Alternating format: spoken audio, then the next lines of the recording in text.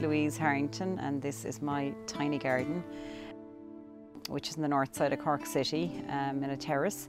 And I suppose what I learned is you can do quite a bit with even a very small space with wildlife in mind, and as a multi-use space as well for our family. Out the back here, it's quite dark. It's north facing and we're surrounded by houses on all sides. What I learned when I moved in here first is you need to get to know your space. You learn where the light is, you learn what the soil is like, and figure out what will grow there. There's a space down there is really dark. The only thing I could get to grow there was ferns, and that's how dark it is. I realised during lockdown that feeding the birds all year round was really beneficial. I think that a number of birds we have come into our garden, and it gave us an awful lot of pleasure too, looking around and seeing what was out there. So I try to have basically plenty of flowers for pollinators, and have a succession as well. Like in the front there's flowers that come up very early spring, and then have things that just continuously bloom to attract pollinators. It's lovely. Brings me a lot of joy to see butterflies coming around my house and my garden. This space here is higher, it's drier than the compost, so there's logs and bits of wood there, which I think attracts other insects. I always keep nasturtiums for the cabbage butterflies, and I learned about that in the allotments, to have them as a sacrificial plant so they'd stop eating my brassicas.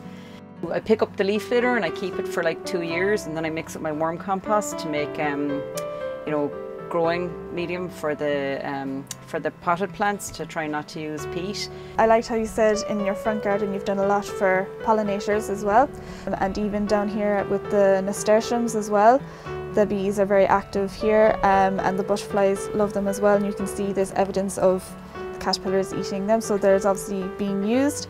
And then with the nettles, you have a little spot here as well for nettles, which is great because a lot of people don't like nettles, but you can see in a small garden you can make a small space for nettles, even if it's out of the way, and nettles are just great for butterflies. So there is some where the nettles have rolled up and there's some eggs in there, so there's some butterflies' eggs there. So you have your loganberries and raspberries. You're sharing them with the birds as well, and you have your apple trees, which are great for like thrushes and blackcaps. They love the apples. Ivy is great for everything really, but especially a lot for birds, because they provide nesting habitat and shelter. If you offer the physical space to the plants and to the animals, all the bugs and everything, they're gradually going to start to take hold in the garden. They're gradually going to build up their own little ecosystems.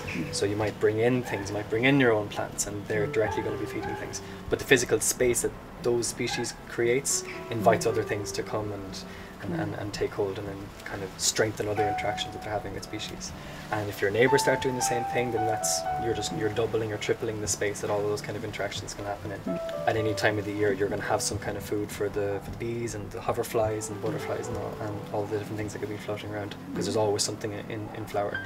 And even then, when plant isn't in flower, it still has a benefit. It still has a benefit in it being a food plant for the grubs, or for the caterpillars of the butterflies and the moths that are going around. Dead flowers will further give nutrients into the soil. So anything that you give just has a rolling benefit at different times of the year, and it's a matter of, I think, concentrating on what animals, what insects and birds, what they need, and then thinking about the plants and think about the physical space that you're creating, and then just giving them that.